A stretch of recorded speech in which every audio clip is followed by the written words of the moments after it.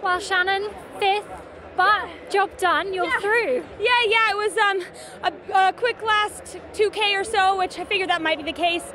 This heat 1 was really stacked for some reason. It didn't seem like it was divided very evenly, so I knew it would take a hard effort to make it in, and I knew there's a chance that the times might qualify, but you never want to leave it to chance like that. So really was a little bit back at the end, but made it up to 5th and moving on to the final, so I'm very pleased.